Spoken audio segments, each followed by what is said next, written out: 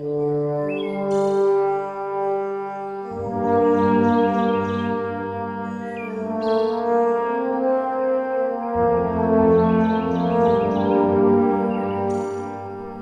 that a man without the grace of God is like a tree without roots, a vine without life-giving sap, a tool without the artisan. It is precisely these things which you yourself have accomplished. If they are worthy of any praise and recognition, that you ought to strive and desire to ascribe to God.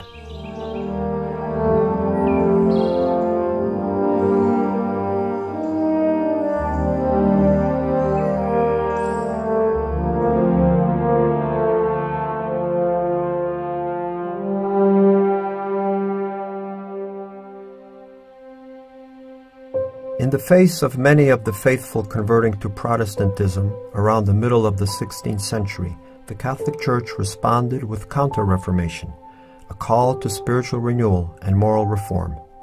At the same time, the Calvary movement grew rapidly in popularity.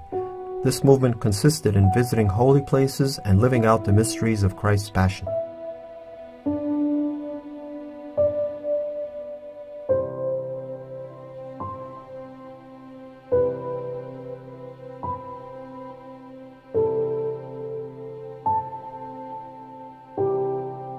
In 1584, the Dutch academic Christian Kriek van Adrichem replicated the view of Jerusalem from the beginnings of Christianity. He provided detailed maps as well as descriptions of the holy places, chapels, and stations. His work played a very significant role in the creation of shrines dedicated to the Christ's Passion. The idea of recreating the sites related to the last days of our Savior's life and death also became popular in Poland. Such sites were called New Jerusalem.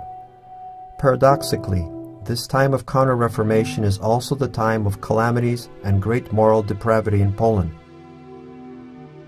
Seeing such a great misfortune in his homeland, the first bishop to reside in Warsaw, Bishop Stefan Wierzbowski, who was distinguished by his deep and sincere devotion, decided to create a New Jerusalem in the Mazovia region as well.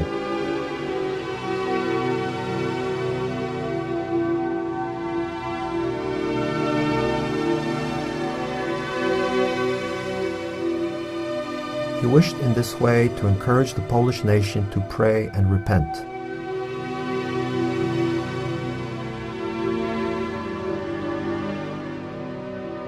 Located 30 kilometers away from Warsaw, near the town of Czersk, on the land presently occupied by the city of Góra Kalwaria, there was a deserted village called Góra, which was destroyed in the course of numerous Swedish attacks. That was precisely the place chosen by the bishop. So in 1670, Bishop Wierzbowski purchased this village and obtained permission from Michał Korybut-Wiśniowiecki to found a town there with the name New Jerusalem. It was meant to be a replica of Jerusalem in the Holy Land. According to the bishop's vision, the town residents had lived exemplary lives as regards orthodoxy, morality, and piety, and were thus worthy of living in the places where the tombs of the Redeemer and his Blessed Mother were to be located. Their job was to serve the needs of the pilgrims and celebrations of the Passion devotions. Accordingly, the city plan was based on a cruciform pattern. At the intersection of the two main streets, a palace, the House of Pilate, was erected, while at the end of each arm of the cross there was a church. Each pilgrim entering or leaving the town received a welcome or send-off by a church. A broad road lined with the Stations of the Cross came out from Pilate's house and led to Calvary. The road was sprinkled with earth brought from Jerusalem. Bishop Wierzbowski wanted to make this a holy site, emphasizing in various ways the sanctity of the place, among others by bringing in religious orders of various spiritualities and charisms. There were thus very strict orders such as the Dominican sisters, the teaching orders such as the Piarists and the Dominican friars. In total there were 7 religious orders.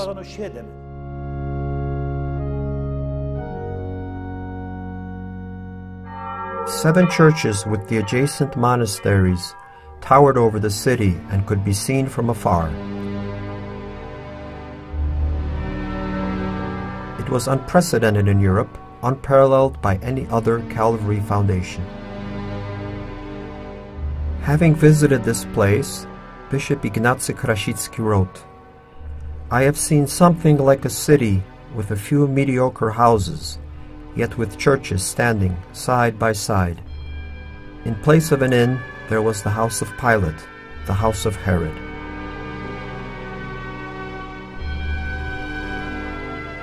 Bishop Wierzbowski's enterprise proved to be a success. The shrine grew to become one of the most prominent pilgrimage sites in the Polish Republic already in his own lifetime, and then later in the 18th century, prior to the partitions of Poland. Before starting this work, Bishop Wierzbowski consulted his confessor, the Venerable Father Stanisław PAPCZYSKI, whom he had known and with whom he was friends for many years. The bishop had great sympathy and respect for Father Stanisław. He appreciated his apostolic zeal and his ascetic, pious lifestyle. It was from Bishop Wierzbowski that Father PAPCZYSKI received permission to wear the white habit. It was also Father PAPCZYSKI whom the bishop invited to participate in the creation of the City of the Lord's Passion. Explaining his reason, the bishop allegedly said of Father PAPCZYSKI, "He humbly refused various prelatures offered to him by bishops who favored him, but having been led by God's Spirit into the wilderness and having taken a few companions, he lived a life so strict and exemplary that it persuaded us to move him to our inherited town, New Jerusalem." And so, in 1677, the Marians were given charge of the Church of Our Lord's Cenacle, popularly called the Cenacle.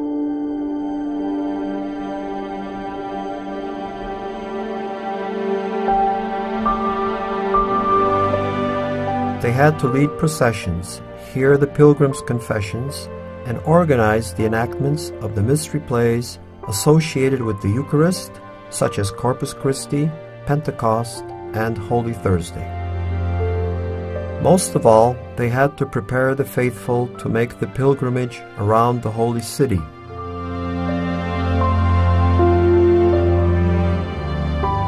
Built in 1674 by Bishop Wierzbowski, the Cenacle was a humble little church. Some people even dared to irreverently call it a barn. Bishop Wierzbowski's appreciation of Father Stanisław continued to grow, and he became increasingly more protective of the order which the latter had founded. In 1679, he granted his canonical approval of the Order of Diocesan Right, and in 1699, thanks to his efforts, the Marians received their first papal privileges. The last meeting between Father PAPCZYSKI and the bishop was significant. It took place a few days before the latter's death. The bishop was giving away his estate to various religious orders. Father PAPCZYSKI came in last and asked the bishop for his blessing. The bishop, realizing that he had given away almost everything, said, "To you, the Marians, I leave divine providence."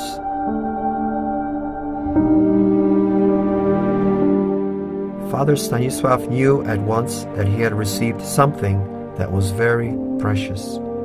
After this event, people began to also call the Cenacle the Shrine of Divine Providence. Compared to other nearby shrines, the Cenacle was extremely modest, and the Marians were a poor, young religious order.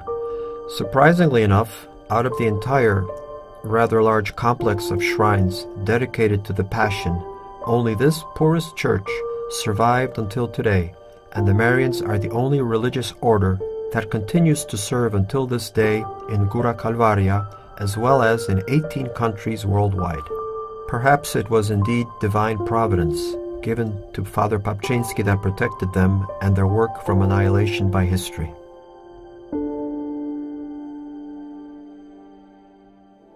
In laying the foundations for his New Jerusalem, Bishop Wierzbowski strictly observed the measures, distances, and descriptions contained in the Van Adrichem's work. The cenacle was placed exactly according to the indications found in his plans and descriptions. The Marians began to reside at the shrine in November of 1677, where a small cloister already stood. The church stood on very poor, swampy grounds and what was surrounded by marshes. That is why Father PAPCZYSKI and his confreres in the beginning had to work very hard on the drainage of the grounds so that they could at least walk to the church.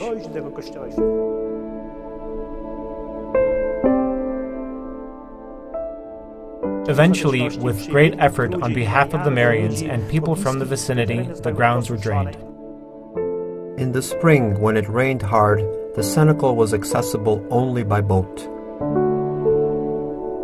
The grounds kept getting swampy. Whenever the drainage ditches weren't cleaned for a few years, they kept filling up. The area was flood-prone. The church itself was flooded repeatedly. There are still marks on its walls and foundations.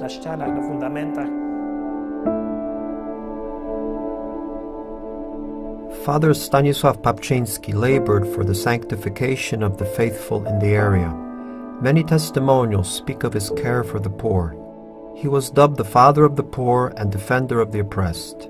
He often visited hospitals and orphanages and gave alms to the underprivileged and the homeless. He never sent a poor person away with nothing.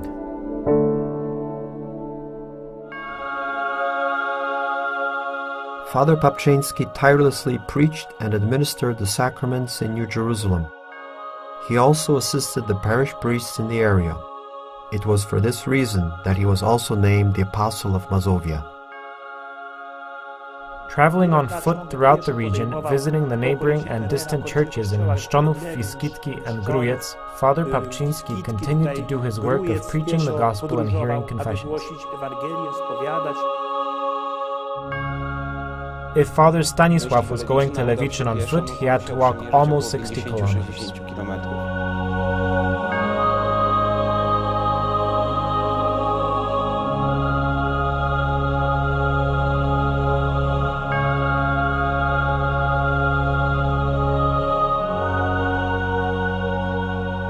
Father Stanisław's apostolic missions were marked by such graces, such miracles and supernatural events, as people would say, by which God seemed to approve his zeal and holiness, as well as his authentic Marian apostolic vocation. Father PAPCZYSKI was also a mystic. He had experienced spiritual visions and ecstasies. Father Stanisław was reported to have a vision during which it seemed as if he died in an ecstasy, as if he was no longer alive. There were a few such visions, such as contacts with the suffering souls in purgatory. After waking up, Father PAPCZYSKI would tell his confreres to pray for the dead, because they suffered unbearable pains. Within his order, he placed great emphasis on the various forms of expiation for the dead. So there were mortifications, penance, and flagellations for the dead, as well as prayers, rosaries, and masses. Also for those passed away in serious sin during wars, because, as is known about war, they died without being prepared for their departure from this life.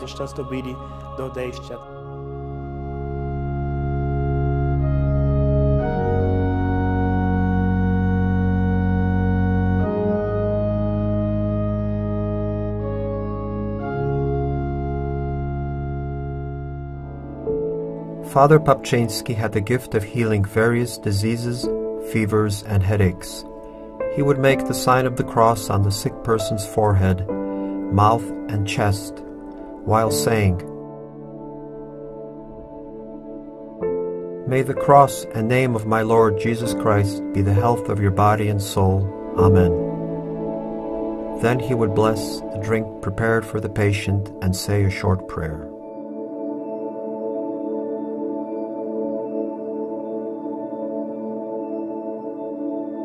There was a ceremony in New Jerusalem with a procession. One of its stations was the cenacle.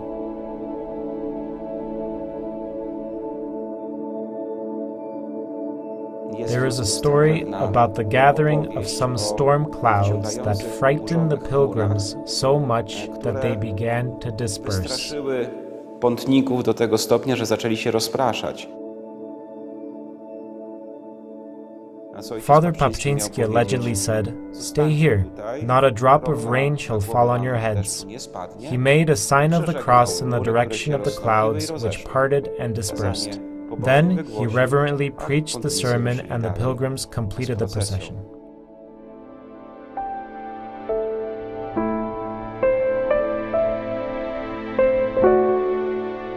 At the Church of Our Lord's Cenacle, there was a side altar dedicated to the Archangel Raphael. Father PAPCZYSKI used to frequently pray before that altar, where, as it was believed by the pilgrims, many miracles took place.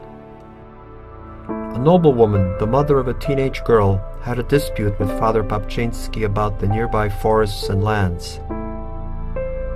When her daughter fell seriously ill, the desperate woman was seeking the help of the Dominicans. However, despite their prayers, they weren't able to help.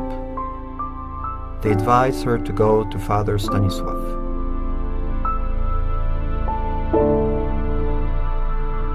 Since she had blamed Father PAPCZYSKI, she was hesitant. As she entered, Father PAPCZYSKI already knew the reason. He said, "I know why you came, but your daughter is no longer alive." In her despair, the woman began asking him to pray that God would perform a miracle. Father Stanisłaus told her to bring her daughter to the church. There, in the middle of the church, was a large table, just as in Jerusalem, in the cenacle. Taki jak w Jerozolimie w wieczerniku.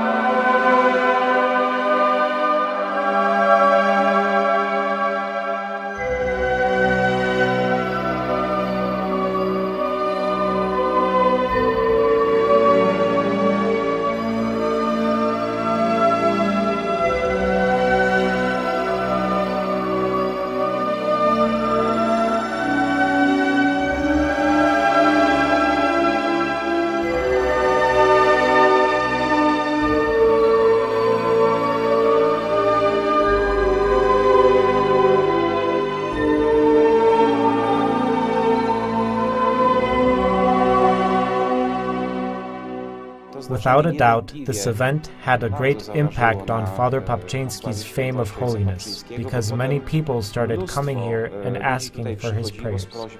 O jego modlitwę.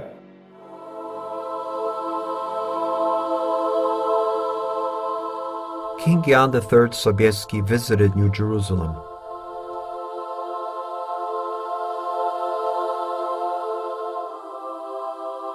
After meeting with Father PAPCZYSKI, the king took the newly founded order under his protection. On June 2nd, 1679, he issued a decree that stated, "We most willingly consent to this most pious institute's expansion and the erection of its houses as well in other places of our kingdom."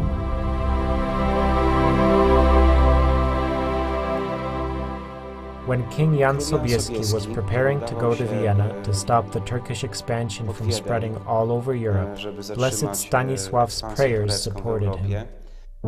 They had previously known each other. The king often used to kneel in Father Stanisław PAPCZYSKI's confessional. Sometimes he would ask for his advice. Przy konfesjonale ojca Stanisława PAPCZYSKIego czasem zasięgał jego rady.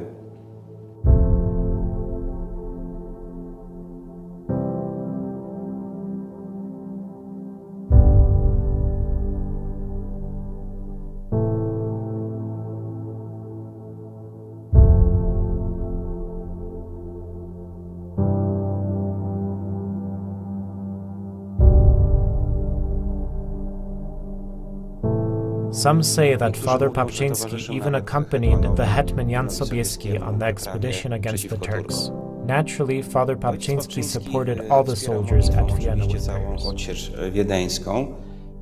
The Marians received many possessions and privileges from King Jan III Sobieski.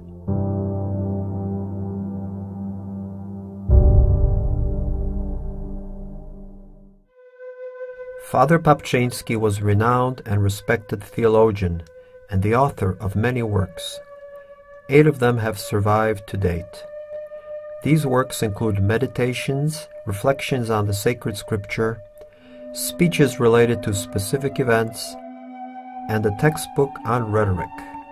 One of the most valuable works is the textbook on spirituality, Templum Dei Mysticum, the Mystical Temple of God, published in 1675. This work is considered to be the first textbook on spirituality for the laity in Poland. Father Stanisław was also a good confessor. In his days, a confessor had to have special abilities to hear confessions because priests often were not sufficiently educated. This is why many important church and state personalities used to go to Father PAPCZYSKI for confessions and advice.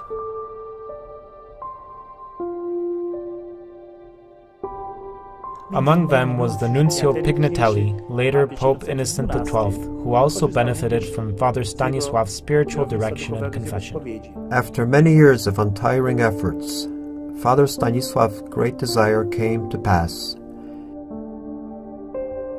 In 1699, Pope Innocent XII approved the Marian order as an order of pontifical right.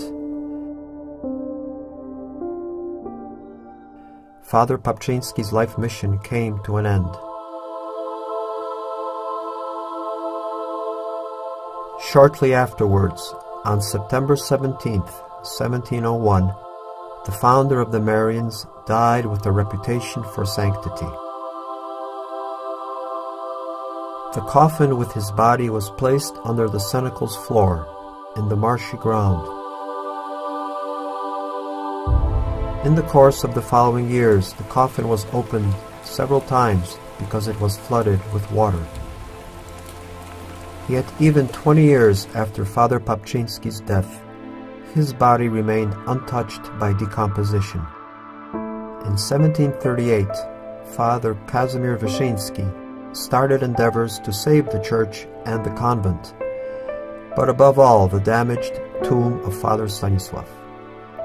For this purpose he had a sarcophagus built out of bricks. In 1752, the remains of the deceased were transferred into a new coffin, which was sealed and padlocked. Unfortunately, successive caskets continued to rot because of the flooding water. In 1766, another sarcophagus, this time a raised one, was built, which stands in the Church of Our Lord's cenacle to this day. An Italian architect, Jacob Fontana, was probably its designer.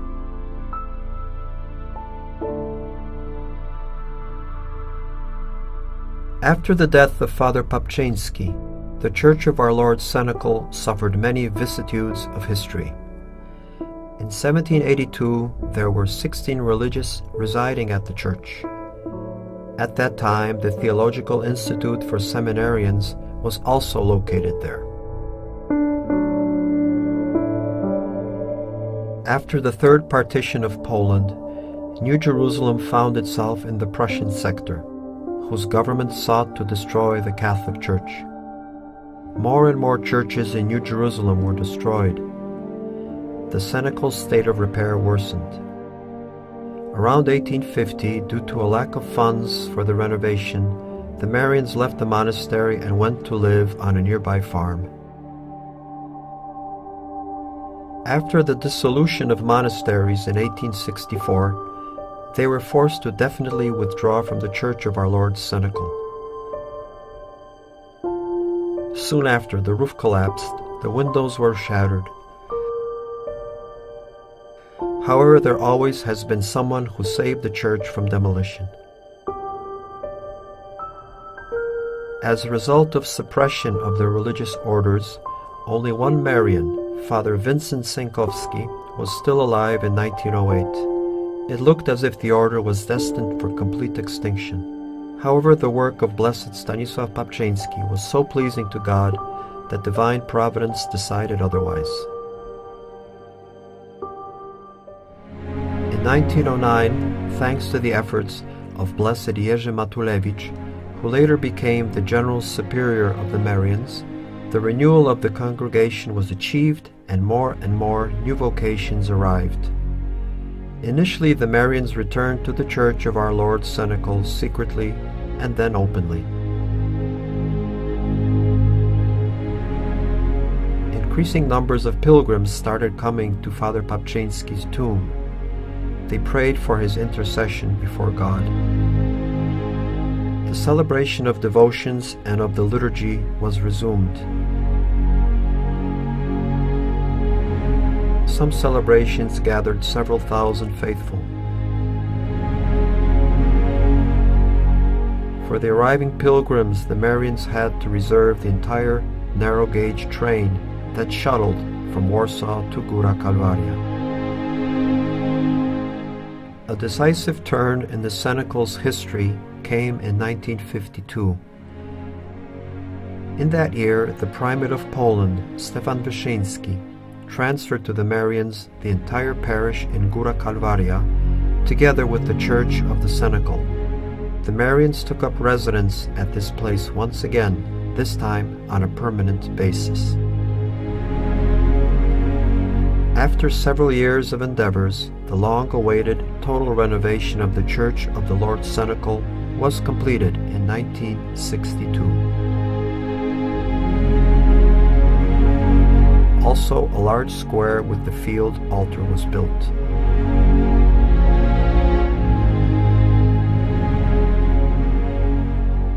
From 2006 to 2007, the church building was expanded in such a way as to bring back, at least partially, its original appearance. A vestry and porch were added in accordance with the 17th and 18th century plans. To commemorate the character of Góra Kalwaria as a place to remember the Lord's Passion, 15 Stations of the Cross, carved in stone by the renowned sacral artist Hanna Groholska, were placed around the square. The Book of Graces at the Cenacle contains many records about special graces and miracles granted through the intercession of Father PAPCZYSKI. Childless couples, pregnant women at risk of miscarriage, those addicted, broken families, and married couples, and children and young people with learning difficulties can count on Blessed Stanisław's special help. At Father PAPCZYSKI's tomb, a miracle was begged from God in prayer and obtained, of raising a dead baby in its mother's womb back to life. Thus the way to Father Stanisław's beatification, which had been eagerly awaited for centuries, was opened up.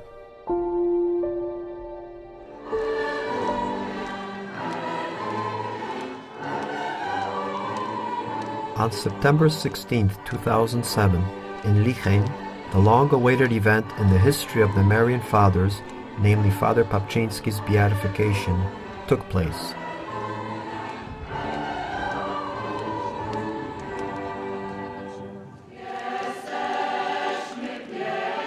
The workings of divine providence is truly amazing for the humblest of all of the New Jerusalem's churches, the Church of the Lord's Cenacle, which became the center of attention for thousands of Polish and foreign faithful, and of the cardinals and bishops from the Vatican.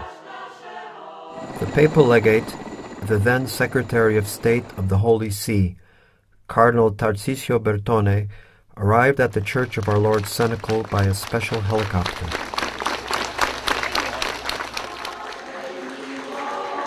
He delivered the Holy Father Benedict XVI's personal gift to the Cenacle, an engraved chalice.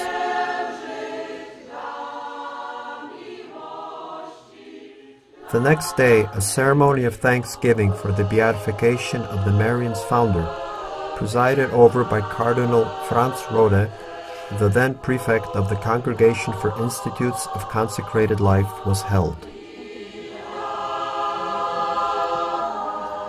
Today the Church of Our Lord's Cenacle is teeming with life. It is an important pastoral and evangelization center. Every year a youth meeting is held here in May. Prayers, meditations on the Word of God, concerts, theatrical performances, and catechesis are only a part of the great work of evangelization which was started by Father PAPCZYSKI. A ceremony that gathers crowds of devotees of Blessed Stanislaus and of Divine Providence is held 3 times a year at the Church of Our Lord's Cenacle. The ceremony is presided over by cardinals, bishops, and the major superiors of the Congregation of Marian Fathers.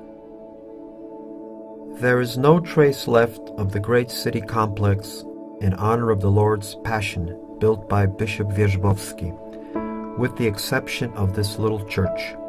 Blessed Stanislaus saved it from oblivion by listening to countless requests of the faithful who prayed to God for a specific grace through his intercession.